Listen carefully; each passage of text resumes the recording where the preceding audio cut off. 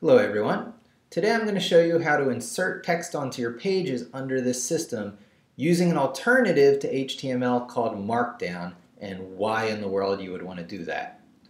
I'm Mike Levin from MikeLevinSEO.com, and the story starts with developers maintaining README files in their code repositories, wanting to format it to look pretty in web browsers for other developers, but not wanting to take the time to use these tedious HTML tags that use pointy brackets and have to be closed at the end.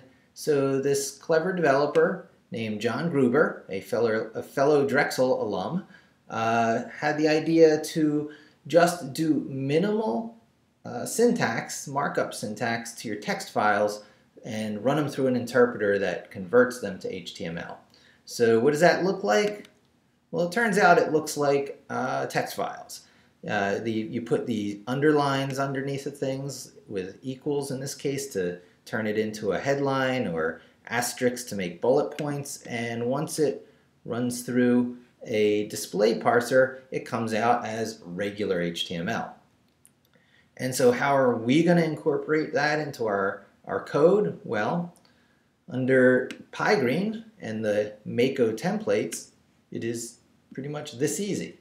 So I will copy that, and then I'll go over here and I'll vim my index.html, and then I'll jump down to the iframe, and then I'll hit O for a new line, and then I'll just paste that in there.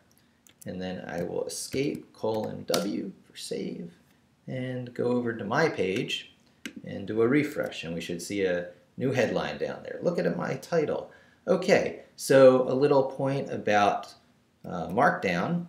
Switching from underlines, switching from H1 to H2 would be the same as replacing equals with just minus signs. And it doesn't even have to be all the way. It just has to be enough to let the parser know the thing above it is supposed to be a headline. So watch.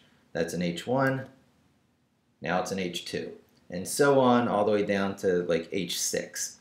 And so what I'm going to do is I'm going to take the text that I prepared for this at the end of yesterday's daily journal, and I will go over here and I will delete that, hit I for insert, Command F, nope, Command V, and paste it in.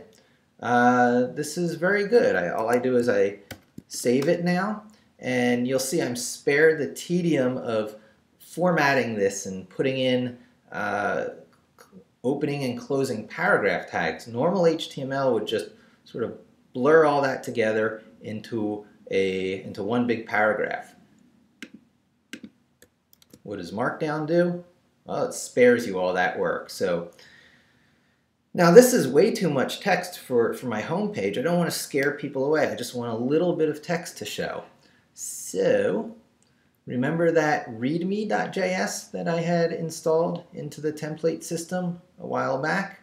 Well, if I jump to where that begins, and I'll actually put it outside the Markdown block because I don't want Markdown to take effect on it. Put the article tag in there. Although Markdown does not interfere with your normal HTML tags, so I could put it in there, but I'm doing it this way.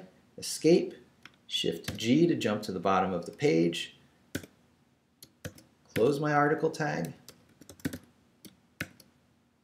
and like magic, I should now have a read more link. Voila, read more.